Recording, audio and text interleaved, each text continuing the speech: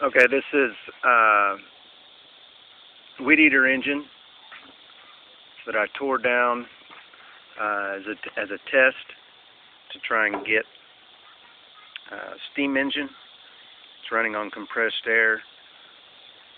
Was trying to come up with a timing mechanism,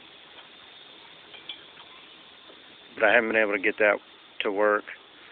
But in doing that, I found out it'll run continuously with just a straight feed of air because of the momentum of the flywheel.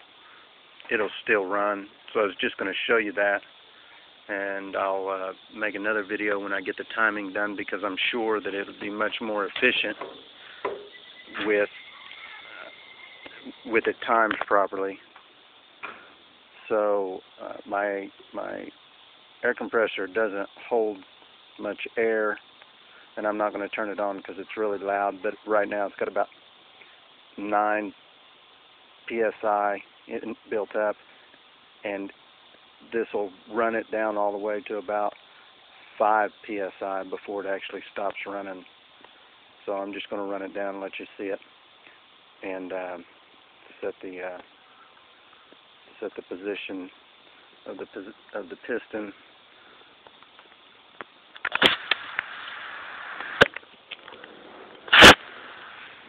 Okay, so here we go.